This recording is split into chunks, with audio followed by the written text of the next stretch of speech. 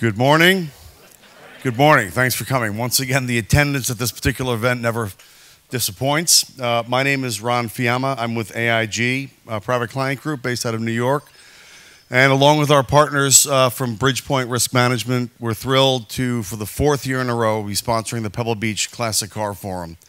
This has been a great event for us. Not only do we get to meet a lot of new friends, we meet a lot of our existing friends and clients, but I think most importantly, we get to do things that help foster our favorite hobby and passion, which is collector automobiles.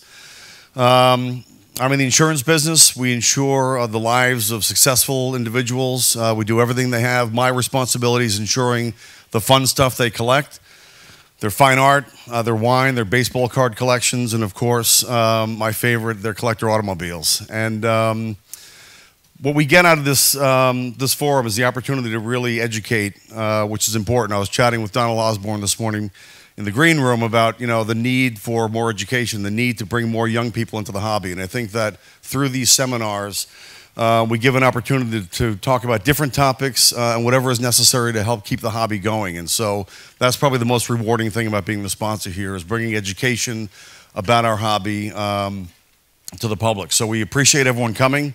I think our next guests need no introduction, and I think it's going to be a very, very entertaining educational panel. So with that, please welcome our guest Donald Osborne and Jay Leno. Thank you. Bug up, folks. It's time to assess and caress with Donald Osborne. If you love classic cars, then Donald loves you. Here's how you get more young people in the hobby. Stop playing Shaboom by the Crew Cuts, okay? And Danny and the Juniors. I don't know what you're talking about. At the Hop, really? Just for you. I see kids like this. What's that music? Ah! It's that crazy music for young people that you remember. Yeah, you gotta play Slap the Bitch Up. That's something like that. Something the kids enjoy. A romantic love song. Yeah, nice love song. Well, once again, thank you, Ron, very much for your introduction, and it's great to be back here at Pebble Beach, here by the sea with my friend Jay Leno. And today's topic that we're going to chat about is an interesting one, I think. Replica, recreation, or revival. When should what's gone stay gone?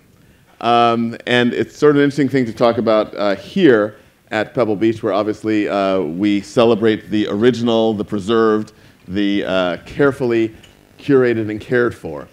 But there are times when those things are gone, or you can't have access to them. And I know that Jay is somebody who enjoys all types of enjoyment with cars, including more time in the shop than on the road, or as much the time in the shop as on the road.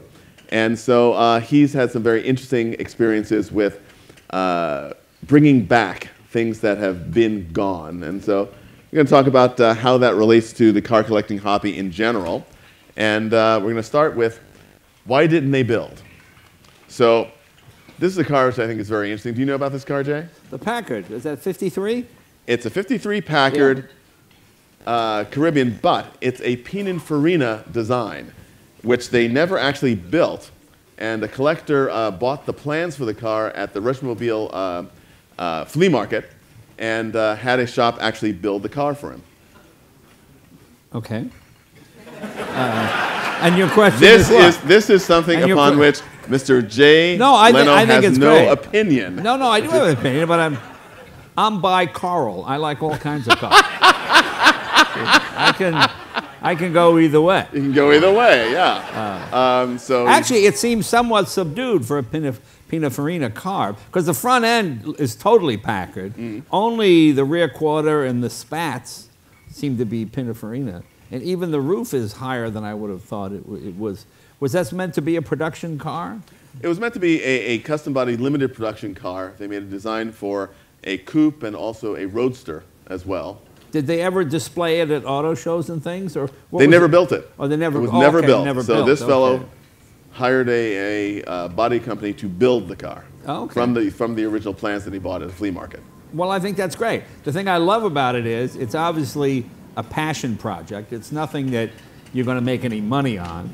And that's why you do it. You do it for love. You do it to preserve the hobby, to show what could have been. No, I think it's wonderful. And I think it's probably a valuable car. It's built on a standard 53 Packard chassis, I imagine. Was that the 327 straight 8 yep. flathead? Great motor. No, it's funny. It looks like a production car. It doesn't look like some sort of wild concept. I'm surprised that, and actually somewhat restrained for Pininfarina at that time, isn't it? Well, Pininfarina was doing a lot of very clean styling, while some of the other Italian bodybuilders were doing very American, sort of transatlantic.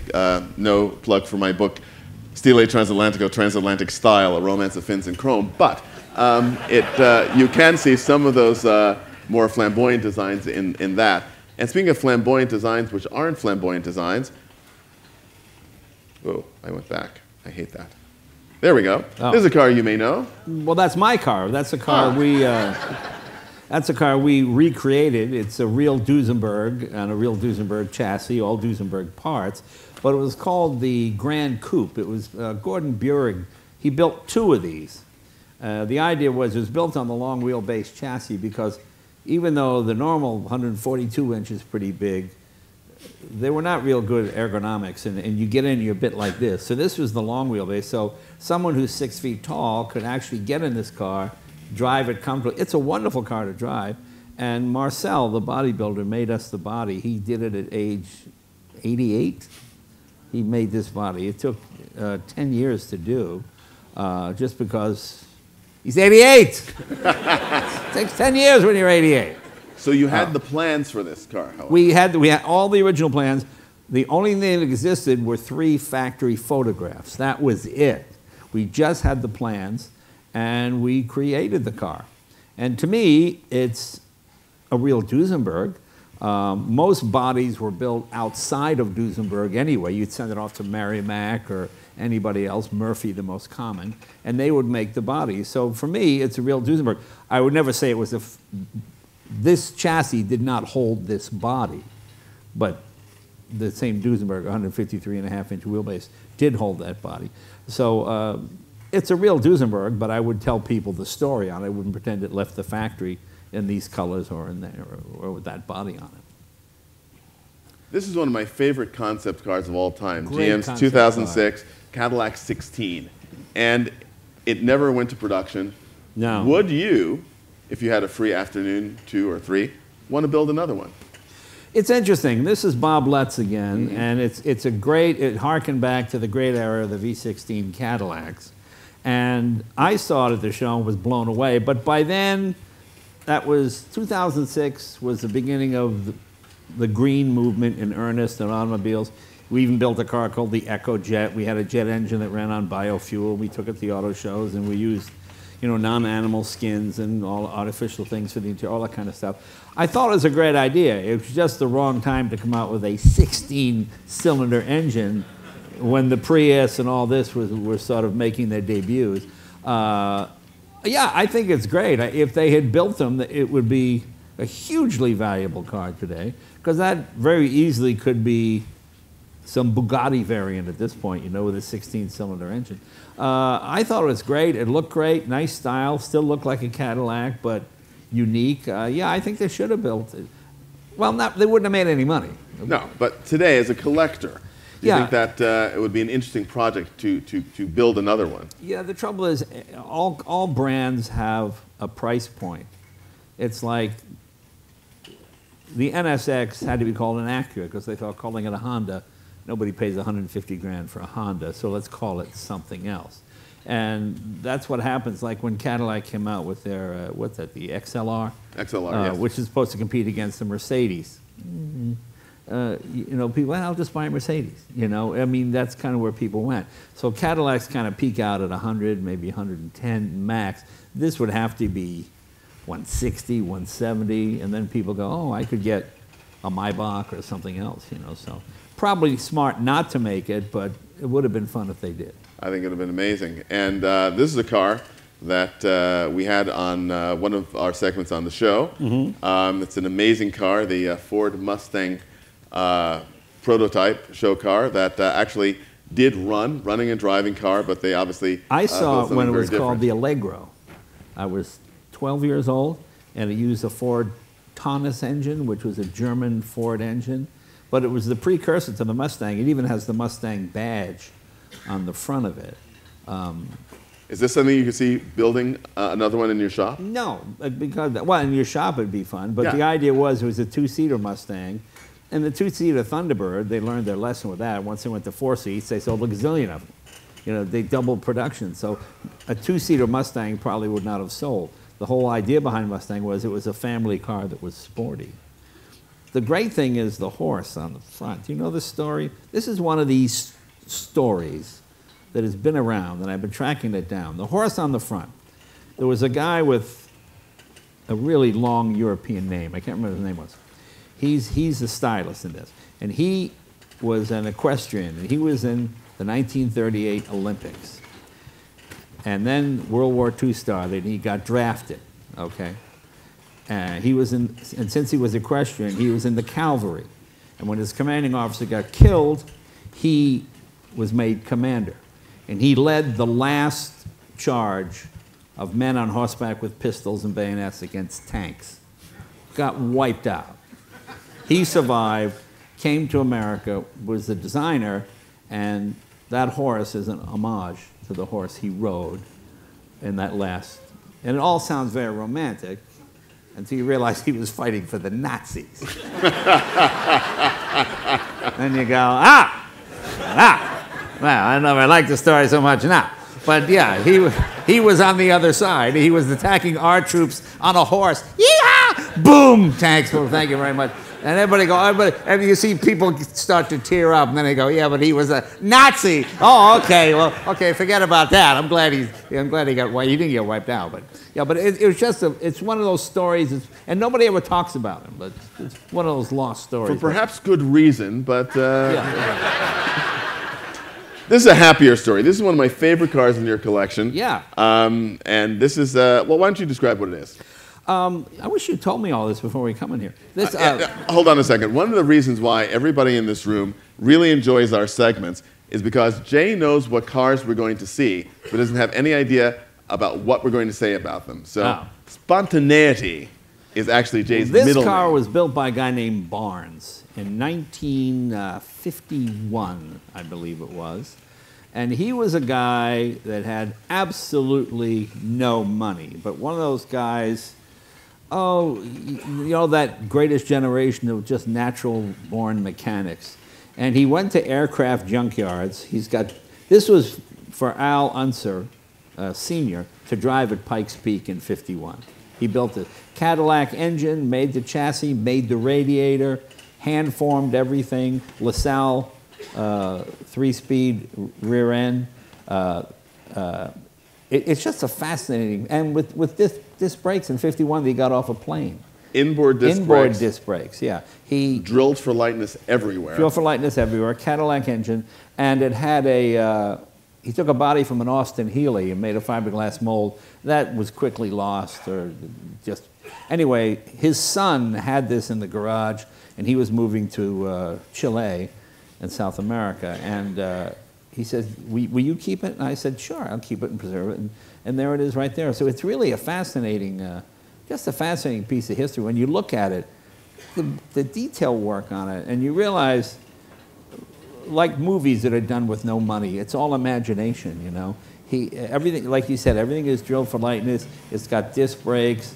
The transmission is back here. The generator runs off the drive shaft. All kinds of interesting little things on it. So it's a fascinating piece of history. Would you ever want to finish it, or do you think anyone ever should finish it? Well, it's one of those things where the fun part is in the details of the chassis. You put a body on it and you go, you know, underneath this. And people go, oh, I want to see. Yeah. You know, I've got an Owens Magnetic, which is a very early hybrid car in 1916. And it's a gas engine, and it's called magnetic because there's no mechanical connection between the engine and the drivetrain. The engine starts, a flywheel spins, which is a magnet, creates a magnetic field, which spins the electric motor. The electric motor powers the car. The idea being there was no clutch, there was no shifting, So people that had a bad leg or couldn't drive a standard shift car, you just moved a rheostat like on a Lionel train when you were a kid, you know. So it was an electric car, and since battery was A Lionel train, by the way, and he's complaining about the music that Yeah, was playing. yeah, Okay, just make a note. Go ahead. Lionel trains. I was doing that for the older people like yourself. I know, exactly. And it was just fascinating to look at because, as I said, there was no mechanical connection. The engine would spin, and that would. So they called it the car of 1,000 speeds because you could vary it. And it was like, you know, when opposing magnets, you put them together, they kind of do this. That's what it does as you sort of, quote, go through the gear. And once I put a body on it, I just had to explain what people couldn't see, you know. But it's got a really neat badge, though, with the lightning bolts. Yeah, with the lightning bolts on it. But it was really cool. So to answer your question, I'm not going to put a body on it. I like it just the way it is. And the next car is one which will be quite interesting to you, I think, because you're a connoisseur of great design and practicality. And this is one of those examples of a concept car that when it made it to production, a little was lost. So perhaps you might want to think about a project to recreate the concept car, the Pontiac Aztec. That's the concept. It's not a bad-looking concept car, but what they built was sort of... Actually, it's a bad-looking concept. You know, that was Cherry. Yes, Wayne Cherry. Wayne Cherry designed that. I saw him here a couple of years ago. I took him for a ride in my Arbor. I didn't bring up the Aztec. Yeah, I don't know what they were thinking on that one. You know, it looks almost Citroën-esque. Yes. It looks French, because the French love these kind of weird things. And yeah, it's just sort of, yeah, it didn't. It's like the Queen family truckster. It's one of those things you go, why would you build that? Yeah, and it was obviously not a success. No.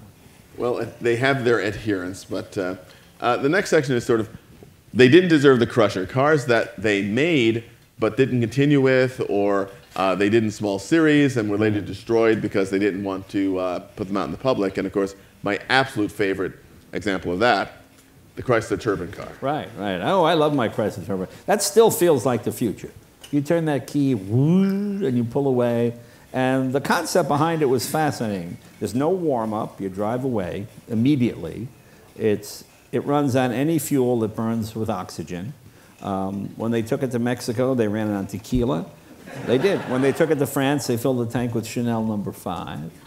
Any fuel, but in 1963, gas was 19 to 26 cents a gallon, so why would you want alternative fuels? And it couldn't run on leaded fuel. That's the only fuel it wouldn't run on. So consequently, people had to go find a kerosene pump or a diesel pump, and those, back in the old days, the diesel pump was always at the back of the station where the trucks pulled in, and it greasy and dirty. The biggest hindrance to this car was the fact that it's a jet, and jets are inherently very dirty. You can't clean up a jet. I mean emissions-wise. Everything just comes out. It just burns it and goes out the back. They knew they wouldn't be able to meet the 1968 emissions, which they knew were coming in '63 or '64. They built 55 of these, and it was an interesting experiment. They ran a contest. They said, "Who wants to drive a jet car?" And if you wrote a letter to Chrysler, like 800 words, why you want to drive a jet car, and 209 Americans were chosen, and each got the car for 3 months, and they would keep a diary of when they put fuel in and what happened with it, and people loved it. To this day, I get people come to my garage, guys in their 60s and 70s now that were 12 when their dad got the car, and that kind of stuff, or they remember it going by, or. I mean, it's really a fascinating concept. It's just, it's turbine smooth, it's really quiet. There's no heat out the back. It actually runs cooler than a piston engine. It's about 20 degrees cooler. People think they used to set the grass on fire and all kinds. No, that's not true, because they had regenerators. They regenerate, the heat would go through and through and through until it was cool coming out the back. The trouble was, Ghia did the bodies in Italy, and they were brought here on a temporary visa, so they didn't have to pay tax. And then after the experiment was over and Chrysler realized there was no future in the turbine, they had to crush them because They were afraid people would, you know, put a Hemi engine in it or a 318 or whatever because the body style was so attractive. But you don't think that today, with the technological knowledge we have today, it wouldn't be worth building another one because, again, with the alternative fuel issue? Well, the interesting thing was they crushed them because they couldn't give them away. They offered them to museums. They offered them to trade schools. Everybody said no because it was a new car. Nobody was interested, which seems unbelievable now. So all but a half a dozen were crushed. And mine is probably the only one that gets driven on a regular basis on the street because nothing breaks. If something does, it's catastrophic. But nothing does. It's only got a couple of moving parts. And the Peterson has one, but the museums that did take them, and only 3 did, I think, the engines had to be made inoperable. They had to pull out all the internals so they can never be used again because of liability and all that kind of stuff with Chrysler. But it's a fascinating glimpse of the future. I mean, it still feels like the future when you turn the key and Suddenly you're in 1975. Yeah, it pulls away smoothly. And it was never meant to be a race car or a sports car. It was a, quote, personal luxury car. And so I think it's probably one of the most valuable post-war cars just because of its uniqueness. You know? It's an amazing vehicle, again, one of my really favorites. And this is a vehicle which also no longer existed, and this is also in your garage. Okay, this is obviously makes me president of the More Money Than Brains Club here. The original of these, anybody of a certain age, probably guys a little older than me, about my age, in the 50s, all the Grand Prix races were in Europe. Portugal, Spain, England, Germany, France, all around that area. And the Germans did not like to fix their cars at the track where everybody could see what was going on. So they developed this with a gull-wing engine, and it was the world's fastest car transporter. It ran the Autobahn at 108 miles an hour. And when there was a race, they'd put the car on the back, they'd race it to Germany, work on it all night, and have it back before the next race the next morning. And it became hugely popular with kids.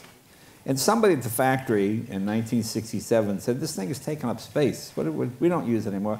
Just crush it. So they crushed it, and the outcry from like German kids and toy manufacturers, what are you doing? That's great. So they built another one, and it cost them $2 million to build theirs. This one costs about $4.5 million to build. It's a 180 Mercedes cut in front, and then I mean it's a full working transporter, but it doesn't have a gull-wing engine. It just has a Mercedes truck engine. But it's a lot of fun, and when you go to Mercedes events, it's fun when there are like 8 people that know what it is. You know? So to get that one guy. Oh, the one guy makes it all worthwhile. What's that thing? But we put air conditioning in it. We use it as a transport. It's my transporter. It looks awful low to the ground, but we have an air suspension that brings it up. So, it's kind of cool. And your question is what? Should it be crushed, or what is your thing? No, it's the fact that replicas were made of this, and that's obviously a good thing in your mind. Yeah, I agree. And to complete your Ren Transport replica, how about building another one of these? A W194, because the Mercedes Museum is not selling theirs anytime soon. Yeah, I mean, that would be great, but you can't... I mean, the thing that makes it unique is it's the only one, and when you start making... when I was a kid, I used to love the Auburn boat tail speedsters, and then they started making those Glen Prairie replicas, and they're a bit like... They're just off, You ever see those St. Bernards where they have both pupil in the same eye and the dog, you walk up, they walk right away. There's something wrong with this St. Bernard. It looks like a St. Bernard, but it's a little screwed up. And that's what I always thought about those Glen Prairie. To me, it ruined the look of the real car. It's when you see a bad fiberglass Cobra replica, and it's just a little like the St. Bernard. You're just a little off, you know what I mean? So my fear is that nobody would get it correct. My fear is that nobody would build it properly. And there's some stuff that should just remain a dream car, That's what I like about it. A great segue to our next car. I know that there's a few of these around that the Mercedes keeps around, and you have had one of these as a guest in your garage many times. Yeah, I drove one. It's a fabulous car. It's a fabulous car. Originally meant to have a rotary engine. It was their next variation off the Gullwing. I drove one in Germany and here, and yeah, really a fantastic car. How about a project like the Wrench Transporter to build another one of these? Well, or yourself? You know, the thing is, you want to do it right, and it would cost you, what would it cost you, $2 million to build that, something like that, probably. But easily. Yeah, I got another job, you know. The next is an example of a car that disappeared and was brought back. Okay. This is a racing car. Right. This is a 1955 Lancia D50 Grand Prix car. After Lancia handed over their racing department to Ferrari, Ferrari used them the next season, won the world championship, and then destroyed all of them, except for two that have been kept back. One is in the FCA Heritage Museum, another was in the Museum of the Automobile in Turin. My favorite thing about this car, those are gas tanks on each side. And the drivers are smoking. That's my favorite thing. That's my favorite thing. None would survive if they had survived. Because, I mean, you ever see those guys that got their cigarette and they leather helmet, and you've got 200 gallons of gasoline on each side. So no matter which side you get hit on, you're going to get sprayed. Hilarious. But there were 4 original engines left and 2 transaxles, and so they made 4 replicas of those cars with the original engines and transaxles, and with the gas tanks inside. Now, of course, they're fuel cells. Right. So they're rather safer than they were in 1955. So do you think this is a good idea, what they've done? Well, I think it's a great idea, but who's they? Is it the factory? No, it's not the factory. Okay. Is it Crosswaith and Gardner? Who built these? They were built by, actually they were built in Italy, by the fellow that worked with Lancia Factory. He was the original Lancia Factory mechanic. I mean, to me, if it drives, handles, and looks like the real thing, I mean, yeah, I think it's great, you know. It's like going to a strip club and she's got fake boobs. That works for me.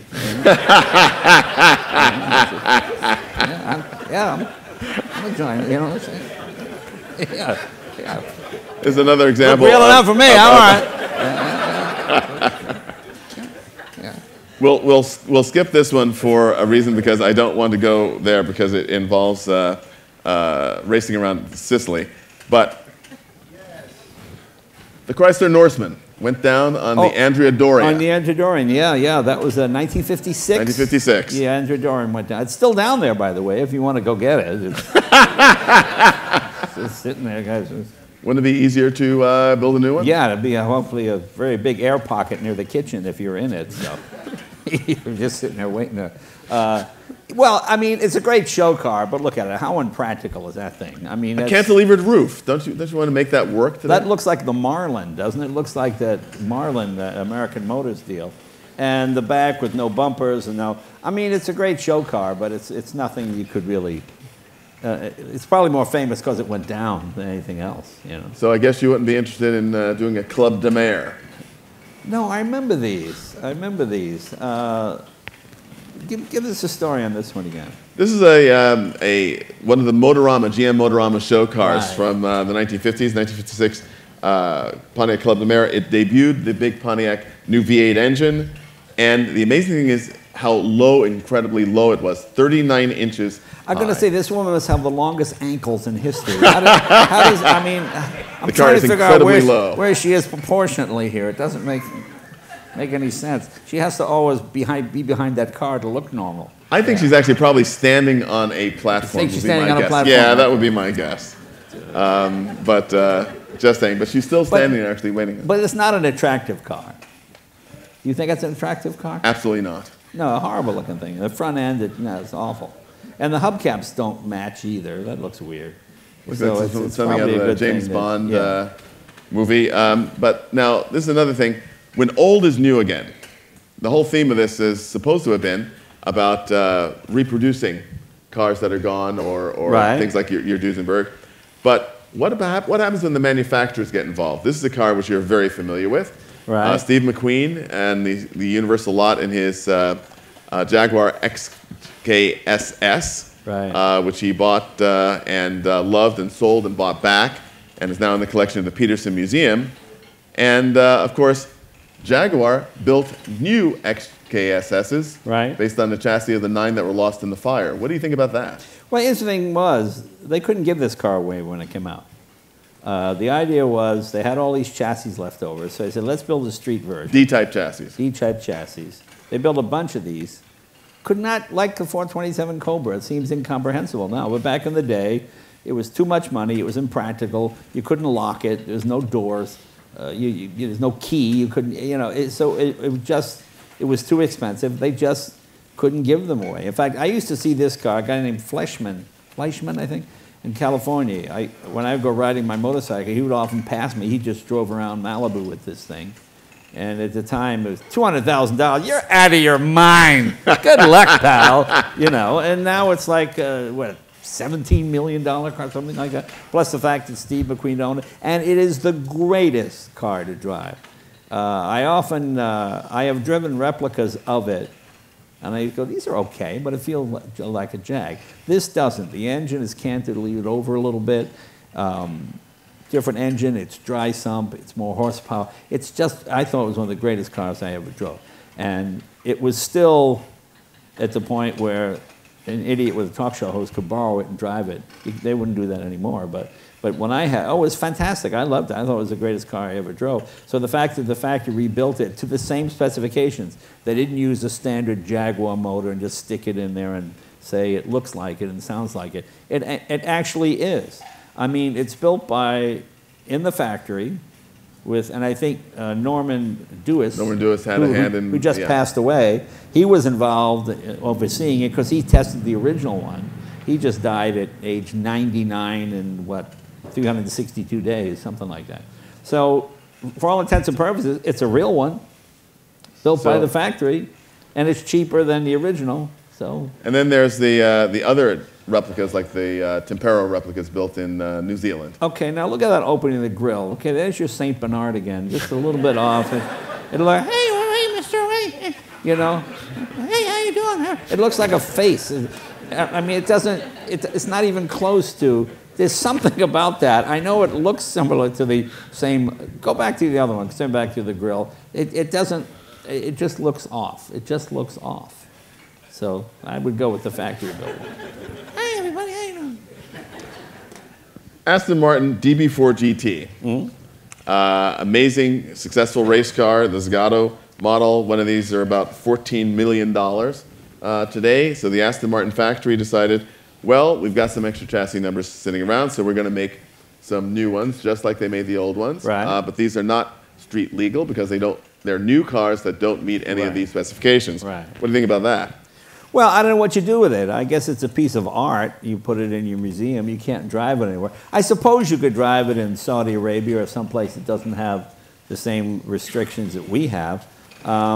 It's built by the original people, same technology, same motor as original. So it's real one. You just can't do anything with it. You just can't drive it. That's sort of the sad part. I mean, that's sort of the golden era. Is there any, and this is not a slight on Aston Martin, but is there any new Aston Martin that looks better than this?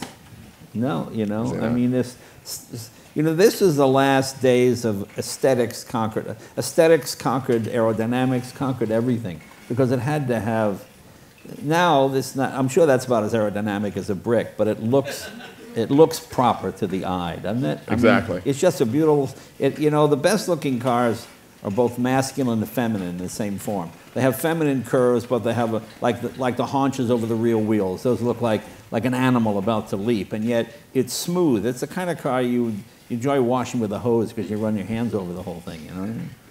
Exactly. Now I'm a creepy old guy. Yes, we have all those videos of Jay caressing his cars. Yes, indeed. And our final example is something that is very interesting, I think, to me, when this came up. And a phoenix rises from the ashes. This is a Mercedes. That's right out front. It's right out front. Many of you, when you came in, you may have seen it parked outside. And it's an absolutely beautiful, spectacular example of one of the best pre-war Mercedes ever. This car was born as this model, a Cabriolet B, which is a very nice 4-passenger touring car. And all that was left of it after World War II was a twisted chassis and an engine with a hole in the side of the block, some instruments, and a few other restorative pieces. And the owner decided to embark on a project that saw him do what, as you mentioned before with the Duesenberg, you go to Mercedes-Benz, you order a car. This is what they sold you, a chassis and an engine. Right. And then you could choose from their factory bodies or from whatever body build you wanted to take it to. And so he chose to employ great experts who have done great Pebble Beach quality restorations to create this special roadster body for the car, as if he were a customer deciding to do this in 1938, or 1936 rather. What are your thoughts? Well, it's a rebodied car, so maybe it's 10% less than the real one. I mean, it's nice to have, well, I have the only real. I mean, I think he's done a beautiful job. This is obviously a labor of love. That's got to be well over $1 million. I'm guessing $1.1 million, $1.2 million to restore. And it took him, what, 7, 8 years. And it's a real engine, a real chassis. I mean, go with what the law says, you know. Is it real chassis, real engine? Then it's a real car, you know. It's like, remember the last scene in Miracle on 34th Street? Ladies and gentlemen, no great authority in the United States Post Office says this man is Santa Claus. They had to declare him Santa Claus. And to me, it's Santa Claus. It's the real car. I mean, okay, it doesn't have, it's much better looking than the original one. But, I mean, if you bought a 65 Mustang and it was a coupe and you put a fastback body on it, it's still a Mustang. Yes, it just didn't leave with that body. You know, a lot of this stuff to me is rich guys throwing silver dollars in the ocean to see who's got more money, you know. Like Corvettes used to just be Corvettes. Well, now it has to be a matching number Corvette. Oh, but this engine came 4 months after the production line. It's the same engine. Most of them are restamped anyway. You can't tell the difference. But, I mean, He didn't actually say that. No, but you know what I mean? I mean, to me, the owner loves this car. He enjoys driving it. It's a recreation. Well, it's not a recreation. It's the real car with a different body on it. I mean, suppose you didn't have this body. If you just had the chassis and the 4 wheels, like that previous picture, oh my God, people, that's $2 million. Well, you put a body on it and what? It's less now?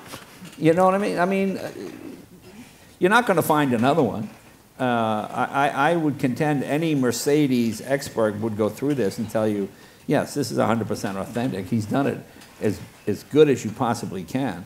I mean, to me, the thing that's ruined this type of thing is all the bad replicas we've seen over the years. You know, the bad, the St. Bernard cars. You know what I mean? You know. Yes, a special roadster on a Volkswagen chassis doesn't have my quite favorite, the my same. favorite. There was an ad that ran in all the car magazines. You could buy a XK, what's the Mercedes, 1929? SSK. SSK Mercedes, and it had a Volkswagen engine in it. And in the ad, Dad's got it laid on the garage floor, Timmy's handing him the wrench, Mom's got a paintbrush, and little Susie's got something else. Oh, and the whole family is building this Mercedes, man. Okay, that's what made you go, hey, wait a minute, you know, made it all very suspicious. Because in the old days, people would do this and just be, oh my God, what a genius, what an artisan. I mean, to make that, it's unbelievable. You have no idea how many hours and the frustration. And then you look at some bad replica, you know, like a Clenet or a Zimmer or something. You know, it's... Any Clenet and Zimmer owners here in the audience? No, see, they wouldn't show their face here. No, but it's true. I mean, you buy this car because you love the car and you have the passion for it, and it recreates an era. Probably before the bad era, you know. But okay, and the Clay and the Zimmer, those cars are just to show off. You want to pull up in front of a golf club in Florida or something, you know. No, to me, this is a real car. I would love to own that car. I would pay real money for that car, and maybe if I was trying to negotiate a deal, I might say it's worth a little bit less than. But I'm guessing it's probably better than the real one. You have new wiring, new everything, but all done to original specs. So I think it's I thank God there are people in the hobby that have the resources to save these and to bring them back and help recreate it for another generation. Because to see a picture of it or read about it in a book is one thing. When you see it parked outside, you go, whoa, wow, that. I mean, it's genuinely striking. I mean, it really makes an impression on it, especially on kids or people who've never seen cars from this era. It looks like, oh my God, what is that? You know, and it's done proper. All the proportions are right on it. So I applaud them, and I think it's great, and I would love to see more of this kind of thing. It's something that here at the Pebble Beach Concours d'Elegance, on a few occasions, they haven't done it for years, they've actually done a new coachwork class. Right. So that cars they don't like do that this anymore? They haven't done it for many years, and it would be terrific. Everyone applaud if you'd like to see another one. I think so. Because there are amazing artists out there and artisans creating for cars that are original chassis that have lost their original bodies, and we can no longer enjoy any of those cars. And so I think that, indeed, I agree with you that the owners should be applauded. And the answer in whether, obviously, things should be brought back or recreated is something you should decide for yourself. It's something that I think Jay has certainly done in his own shop and with his people, has made some remarkable restorations and recreations of cars. Some of the other cars we didn't get a chance to talk about are some of the aero engine cars, which were very, very fashionable in Britain in the 1940s and 50s, and you've got that spirit running through you somehow from hilarious. Massachusetts. Oh, hilarious. It is absolutely an amazing thing. So always remember, obviously, if you love classic cars, then I love you, and I think Jay does as well. Any questions? Absolutely. Question time. Yes. Hold on, we're gonna get microphones. Yeah. Hi, Jay. Hi. In about 1964, in a different lifetime, I actually worked at Ford Motor Company with Charles Kirstash. And he was a sculpture modeler. He was, of course, not a designer, but... Is that a true story or not? Mostly true, yes. Charles was a legend in his own mind. We called him the Count. And of course, he always said he was Swiss. He would never admit to the other. I deny you! Yes, yes. And Bourdonnais, our vice president, actually owned two Clinés. Ghost, you know. A couple of our designers did work on the Zimmers, too, at the time. But that's, again, another story, another lifetime. Allegro was a separate car. They actually had it wasn't that car? No, it wasn't. Okay. We actually made a couple of the little Mustangs. And another little fascinating sideline, one of the designers, my friend Phil, he did the little horse on the front, the design of the horse.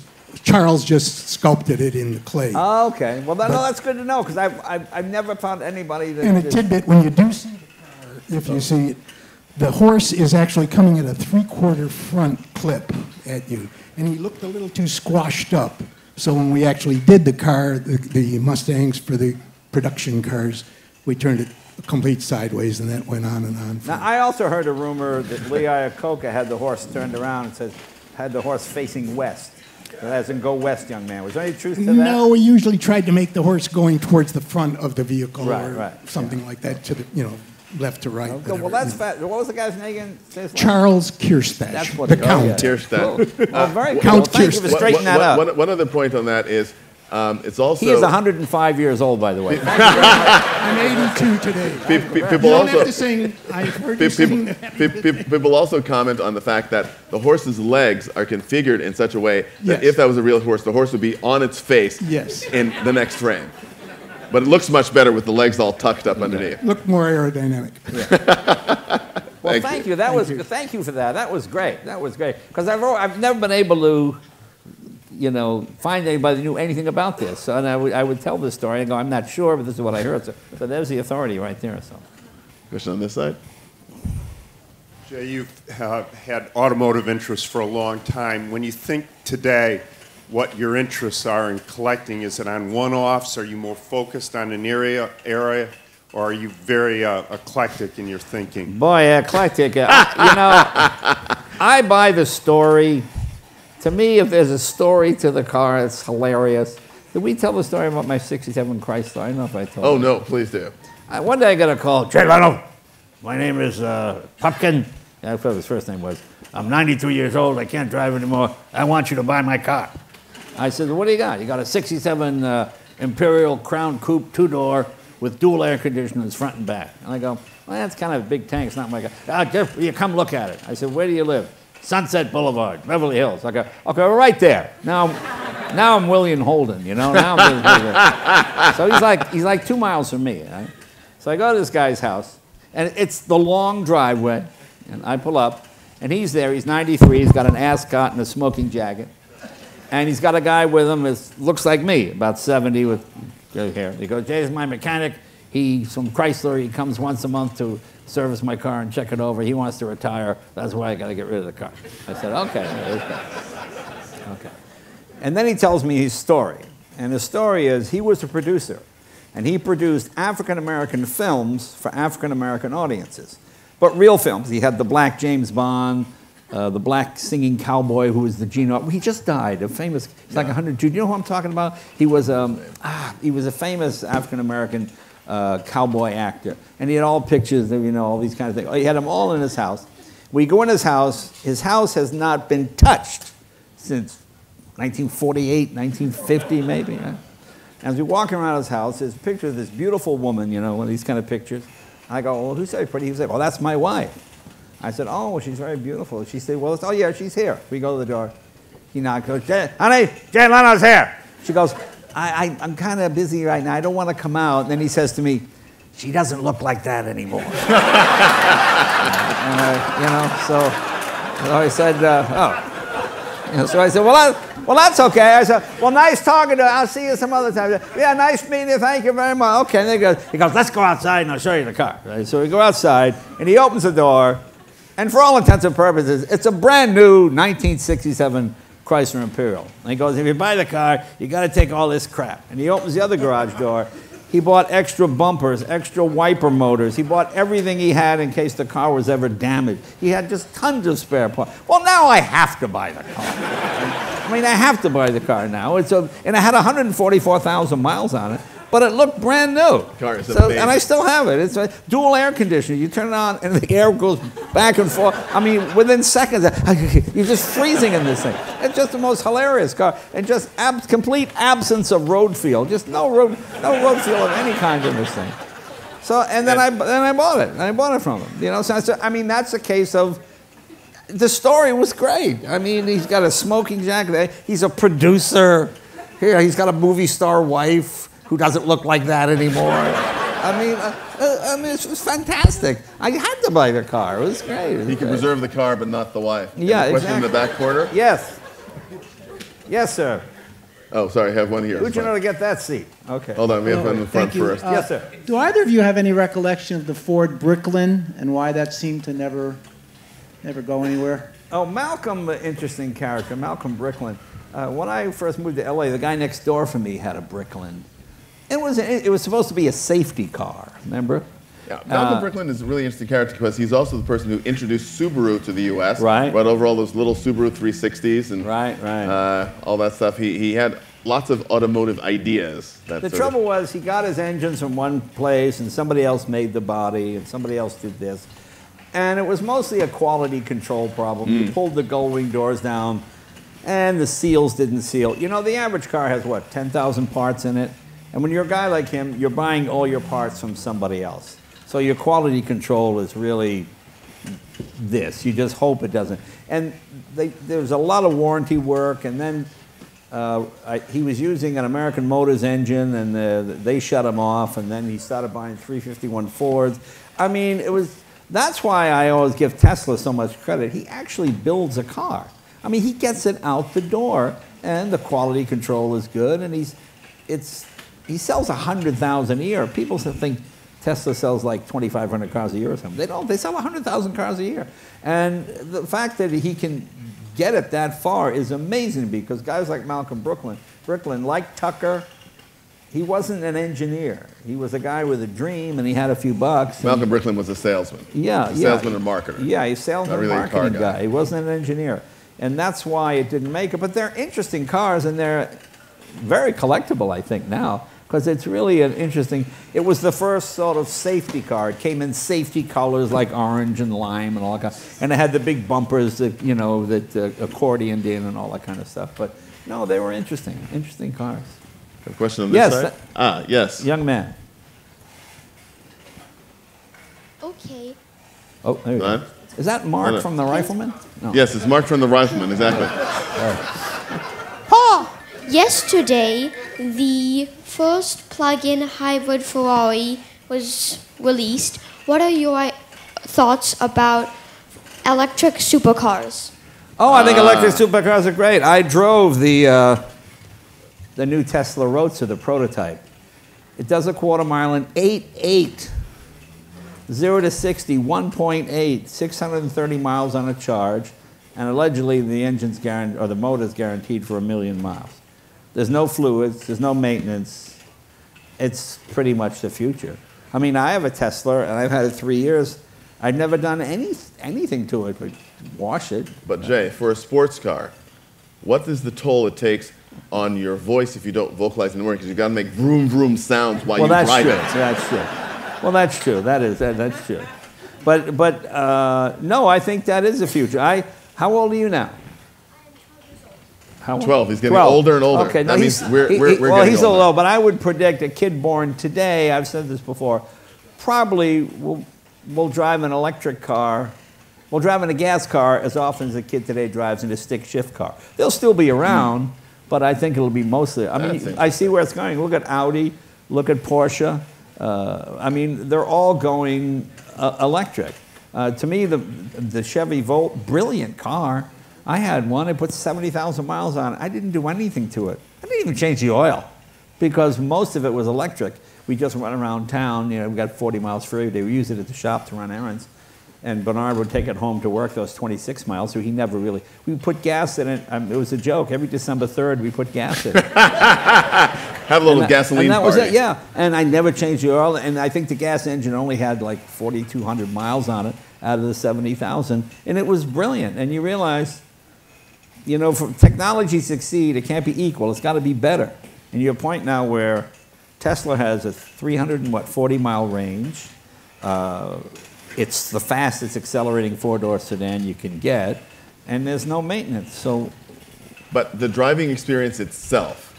Well, the driving experience changes, doesn't it? It changes from electric to steam. It changes from steam to internal combustion. And when I talk to people about a Tesla experience, I go, "Ah, it's so quiet. I love this thing. It's no shifting. I don't feel the engine." It's a different. I mean, the absence of noise is almost as uniquely interesting as an abundance of noise. It's in the middle where it gets boring, you know. And like, I can kind of hear a Camry engine. I don't care, really, you know.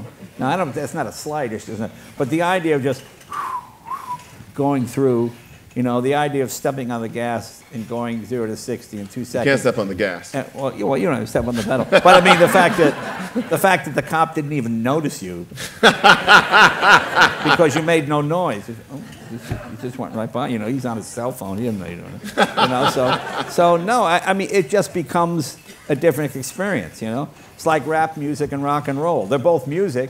One drives you nuts, one you love. Okay, whichever one it is. Yes. What's up, guys? Thanks for coming out. Just question, Jay, what was your first car ever, and what was the story behind it? First car was a 34 Ford pickup truck. I got it. You bought new. Yeah, that's right. Bought new.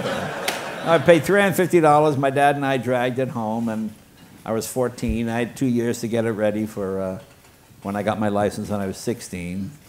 And I used to have nightmares. What if I can't drive a stick? What if I can't? Oh. You know, when you're a kid, you worry about stupid stuff, you know? And I used to think, what if I can't drive? What if I just not a guy who can work a collector? I used to worry about all these things. But that was my first car, and I really enjoyed it. Yeah.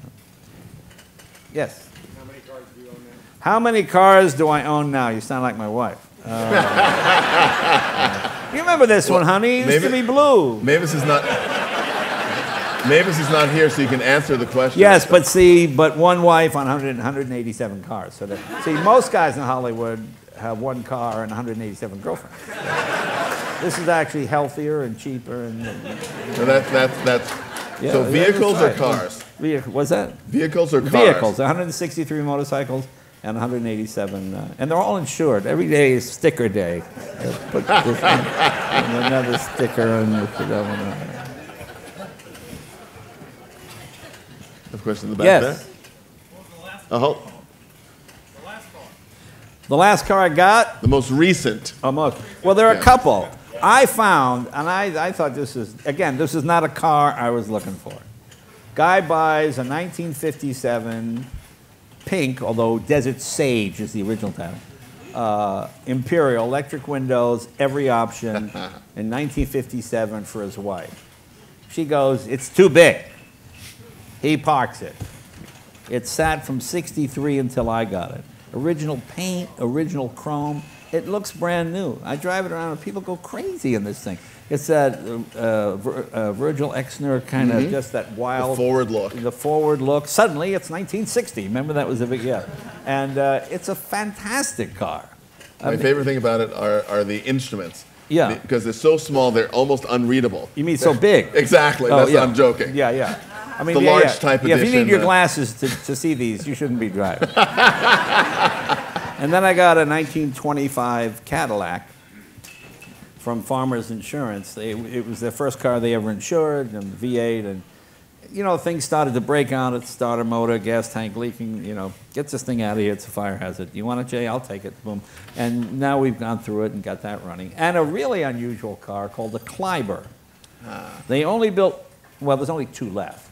It was the only car built in the city of San Francisco.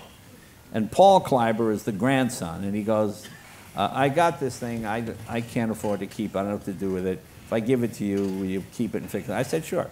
But the unique thing about it is, being the only car built in the city of San Francisco, it has massive brakes. The brake drums are as big as the wheel. It's basically a truck chassis with a car body on it. It's 8-cylinder. It's a great driving car, and it stops right now. I mean, no, it's really good. You know, most old cars, whoa, whoa, whoa, whoa, whoa, you know, you try to use that accident avoidance technology where you're doing it. This thing, I drive in LA traffic, I hit the brake, it stops right now. I mean, it's an old car, but it's got these just enormous, and that was the selling point. The only car you could drive in the hills of San Francisco. And at the time it was, because in 1927, most cars just had rear-wheel brakes, and you pull it, they lock up, and you're sliding down the hill. Whereas this thing, seriously, the brake drums are that big. They're just massive, and it's a lot of fun. It is one of those time machine moments that I often think about, imagining what traffic was like in San Francisco in the mid and late 20s. I cannot imagine it. And not as much as imagining brake fail in San Francisco. I mean, the hill is still the same. You know? Right. You go down it now, and you go, people don't even know what brake fade is anymore. I mean, with older cars, that was the idea. You hit the brake, and the pedal goes right to the floor, and that's all there is. Sorry. I mean, that's what it is. So, I mean, yeah, it's a fascinating car to drive, and it's fun to jump from a McLaren F1 or a P1, and then you get into Kleiber, and it's interesting. Yes? What's your favorite car? My favorite car? Well, I don't have a favorite. You know, it all depends what sort of mood you're in, whatever you're working on the last, or whatever you're fixing. You know, I always try to rationalize why I'm driving. So, well, I have to road test it now, you know. You know, it's that kind of thing. It's like I come from New England. You know, I have a pool that I haven't been in the pool in 30 years because I have that Boston voice. I mean, I get up to the pool and I hear, oh, is this what you do now? Where you're hot shit, you sit in the pool, you rich guy? I go, no, you got nothing broken? No, you're right, I got stuff that's broken. I go back in the house. I get close to the pool, but I can't go in it. I can't get to the pool because I hear that, oh, is this what you do, Mr. Hot Shit? You need to put a pool in at the garage. Pull in the garage. Then you get closer to the pool. I could clean parts with it. Get in there. then it's okay. Yes?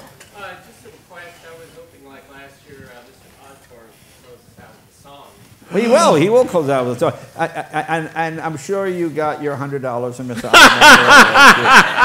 Well, how unusual that the same guy that asked last year. Yes, Mr. Osborne will close out with a song. Yes, attractive person, yes. Okay, hi Jay. So I'm from China. Really? Yes. I thought that was Texas accent. Yeah. What can I do for you? What I'm here for? No, what was your question? My question is, because a lot of people in my country cannot see the classic car every day. So I was wondering, any chance you would open your garage to public, maybe only once a month? The what? Well, if it what? Open your garage to the public. Maybe. Well, no, you can't open them. They won't let me because California, you have to drain all fluids before the public comes through, disconnect all batteries, have the not drink contents of battery sign. You have to have all those things. But what we do is, if people make a donation to a charity, then we do it that way. If you're coming to the Concours tomorrow, you will have an opportunity to donate to a charity and get a visit to the garage. What did we raise? $1.4 million last year. Yes. And 100% goes to the charity. But you know, I was in China and I met with some, Bentley brought me in to talk to some Chinese design students. And it was fascinating because everybody here has a history with the car. You design a car and, oh, that looks like a 57 Corvette, and that kind of looks like an early Thunderbird.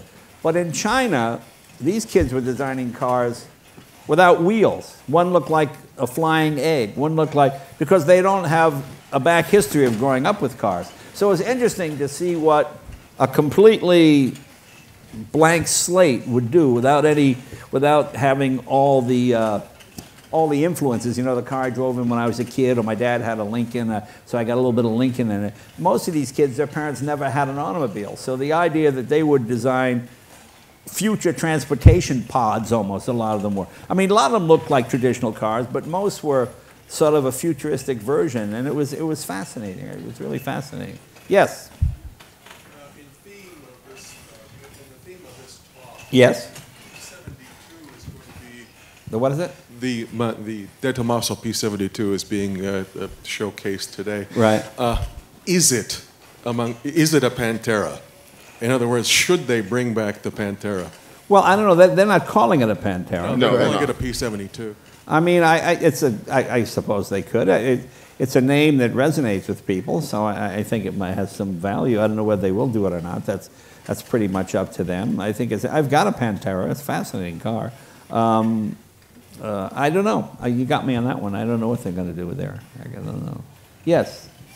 I know you collect cars. Do you ever sell cars? You know I collect cars. Do I ever sell cars? Get out! Get out! I have to add to that. The very first one of these seminars that Jay and I did together. I said to him, we were talking about why he collects and how he collects. And I said, you know, your collecting method is sort of like a roach motel. Everything comes in, nothing goes out. And everyone laughed. No, you got out. And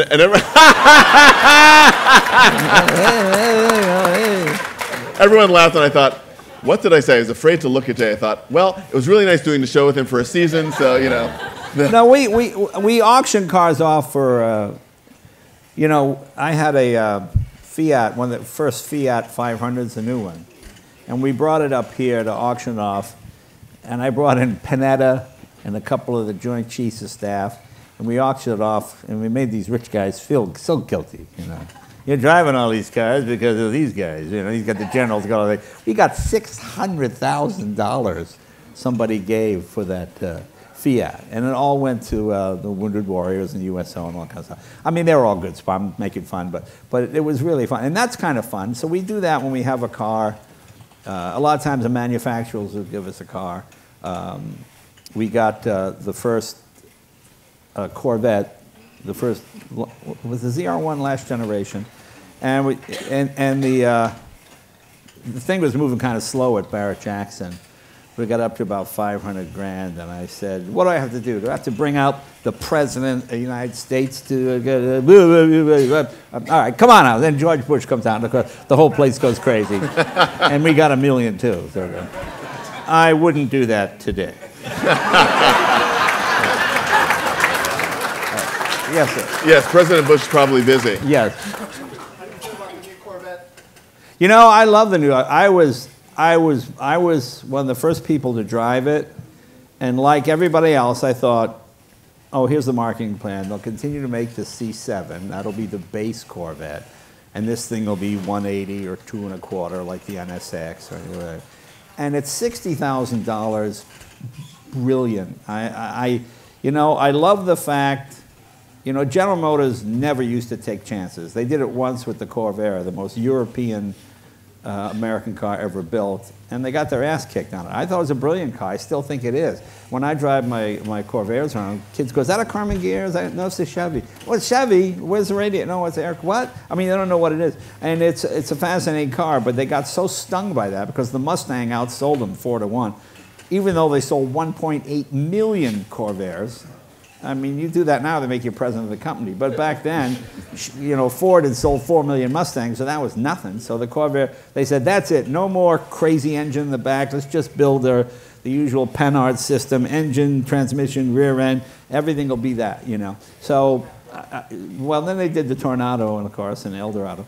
But they took a real chance here because you read all the forums. That's not a real Corvette. I bought my first one in '53. You know, so you get all those guys. So the fact that it's completely different, I think, is great, and it immediately makes the C7 all of a sudden look kind of old-fashioned because the base car with it's barely under, but it is $60,000, and fully equipped. It's with the Z51 packages and everything else. It's maybe 78 or 80, whatever, unless the dealer sticks something on there. But I thought it was brilliant. I mean, they've done a wonderful job. It's got a real trunk. You know, you can actually carry stuff in it. I've got an NSX, and maybe you can get a Hershey bar or something in there. But that's and it's a third of the price. The NSX out the door was $205. You know, and it's a V8, and it's 500 horsepower, and it's faster to 60 than the ZR1 right now, the top of the hill Corvette. So I am so proud of American manufacturing and the fact that American engineers can compete with Lamborghini and Ferrari at a third of the price. No, I think it's brilliant. I think it's brilliant. And yes. I'm sorry, this is the very last question. Wait, attractive person, yes. Okay. Oh, my daughter. Okay, yes. Yeah.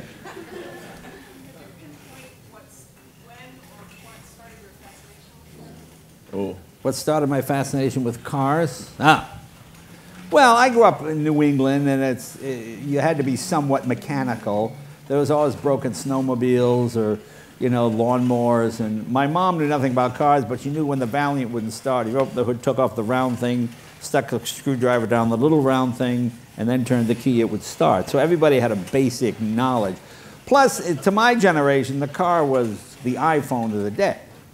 You know, guys sit home and they say to their girlfriend, text me a naked picture. Okay, here you go. Okay. And we had to get in the car, drive to the girl's house, make sure the parents weren't home, somehow convince the girl to take her clothes off. Then you took the picture. Then you had to find a drugstore 3 towns over that didn't know your parents. They would then take the picture. You'd wait a week. The picture would be back, and there would be like black bars. Remember, you get the black bars here and here and here. And then it was like, so it was a whole different, I mean, it was the iPhone of the day. It was a horrible experience. And kids are lazy to sit home. Somebody take a picture. Okay, fine. You don't need to you don't have to go anywhere. But yeah, that's pretty much why. Yeah. Well, thank you very much all for coming. We'll end today. on that note. We'll end on that note. Thank you, guys.